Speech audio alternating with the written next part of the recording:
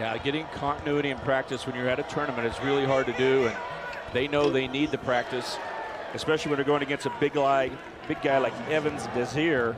Need more hockey assist as Jada attacks in transition.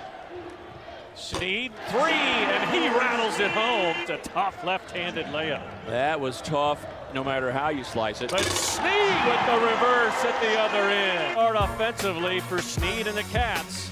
This is Big 12 Now on ESPN+.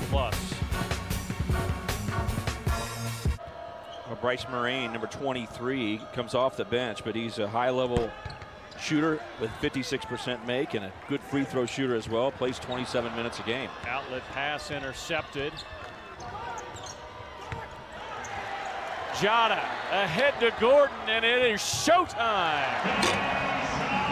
That's an area where K-State has had struggles, being out-rebounded by more than 3 per game on average this year. Jada lines up a deep three, and he buries it. Read by Moraine to get in the passing lane. Moraine up against Sneed.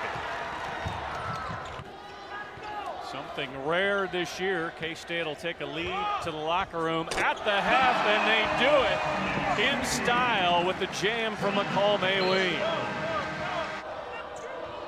Stolen by Cartier. Jada on the run and the layup. Good start for K-State with 4 quick points.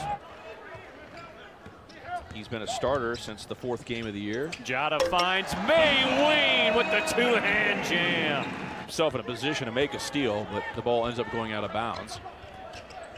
Shot clock at 2 for Sneed. Pull up from 15. Yes! Shooter's roll for Xavier Sneed. Backdoor cut for Sneed from Gordon. Cats have doubled up Florida A&M. This is Big 12 Now on ESPN+. It's all the backdoor development. Xavier Sneed with the finish. Steal number 5 for Jada with the jam.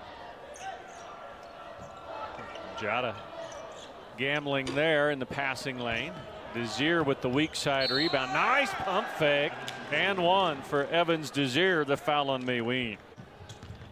I think you have to have a concentration level, but if you don't play with a high fundamental level, you're going to break down. Jada, the blow-by and the foul on Randolph. You need to get back, get on the winning side, and get prepared to play Marquette on Saturday, where you're going to see what version of the Wildcats you got in game number 8. Cats win it 76-58.